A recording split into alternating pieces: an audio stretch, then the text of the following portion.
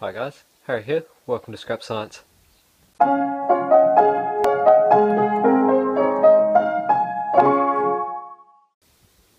So today I'm going to show you how to modify the output of an old computer power supply to make it usable as a neat little lab bench power supply with output voltages of 12 volts, 5 volts and 3.3 volts.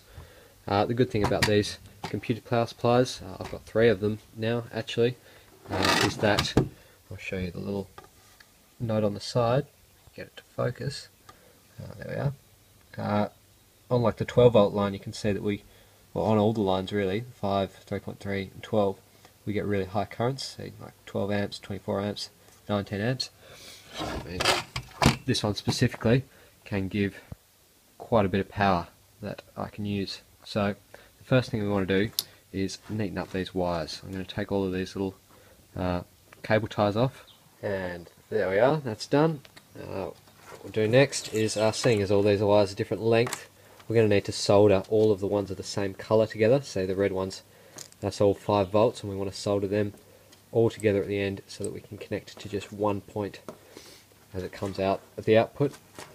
So the longest length we can actually have the wires goes to, I think this is the shortest wires that go to a connector, and so we're going to need a cut right there and have all of the wires match that length. And that's done. I've cut all of the sets of wires to the maximum length that they can go, and I've just kind of twisted them around, make it a little bit more convenient. If you've done this, you'll have red, that's 5 volts, you have yellow, that's 12 volts. I generally keep the black wires in 2 sets. I think it's just easier to have 2 points where you can connect to 0 volts, because 0 volts, that's what black is. Orange, that's 3.3 volts, and you should have a bunch of other wires here. The pink one, that's going to have to go with the red. That's the 5 volt sense wire, and your power supply might not work without it. There's the grey wire. The grey wire is just a little signal wire to tell you whether the power supply is working or not. You can probably just snip that one off. If I can get the scissors in. It's also the purple one, which even when the power supply is turned off, it'll still provide 5 volts for any like on-switch circuitry, so you won't actually need that one either. We'll snip that one off. Your blue wire, you can decide whether you want that one. That's the minus 12 volts, but that can only supply really probably a maximum of 150 milliamps. So I mean, I'm going to use it because you can use the minus 12 volts and the 12 volt pin added together to get 24 volts, and I might find that useful even at the low currents, but generally you might want to just snip this wire off. The green wire you will need, that'll connect to your on switch. If your power supply, like this one, doesn't have an on switch anywhere on the casing, what you'll need to do to turn the power supply on is connect up a switch between the green one and one of your black ones, which I've taken one off here. I'll connect the switch up between this black one here and this green one, and that'll let me turn the power supply on. So now the next step, I've stripped the ends of the wires. This takes a bloody long time. Got to go through every single wire and just strip off the end insulation, so that now we can kind of twist it all together.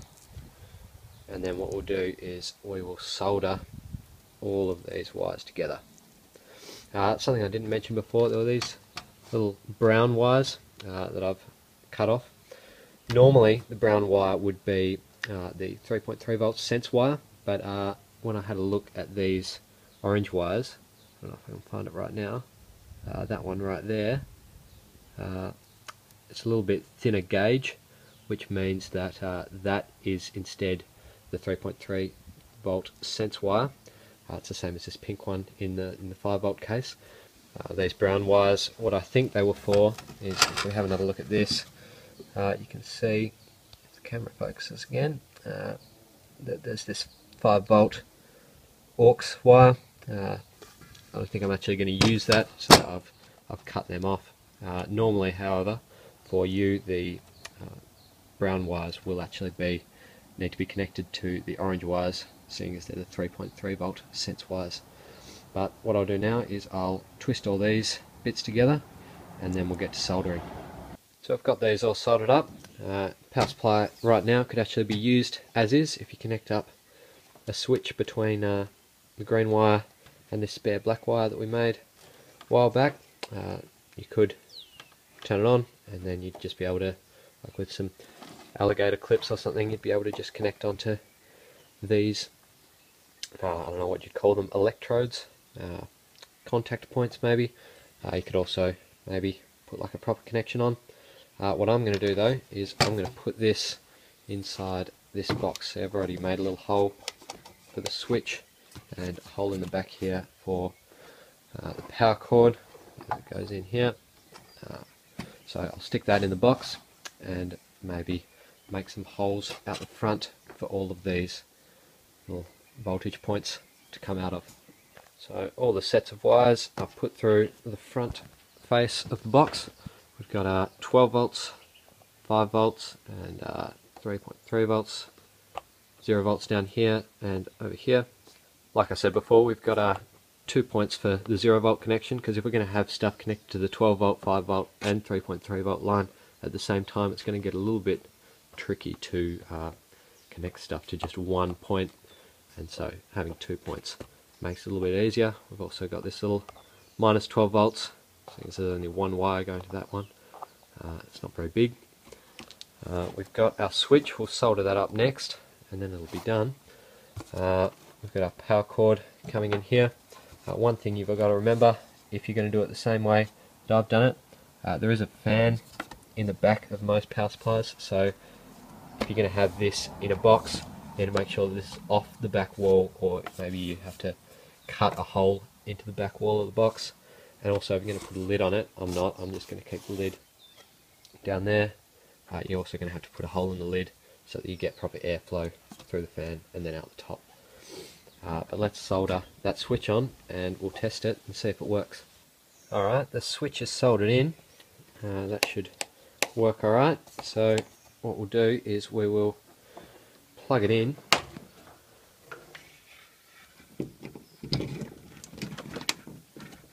Switch it on, and hopefully when we turn the switch on everything seems to be going well. You probably can't hear, but that fan is definitely turning.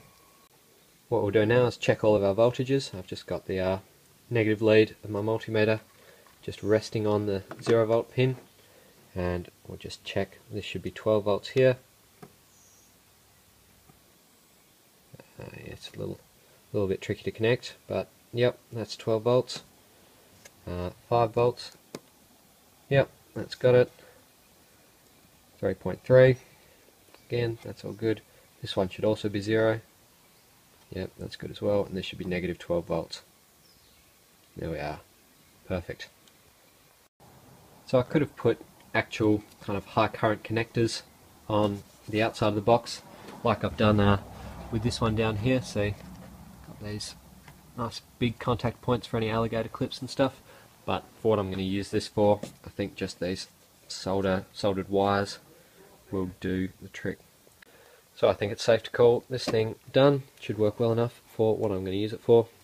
Everything I've told you about all these wire colours, if you're going to wire up one of these things yourself, everything I've told you about these wires should be true for most of these kinds of power supplies. However, it is always a good idea to just look up any of the wire colours that you're unsure about, just in case you mess anything up. Catch you next time.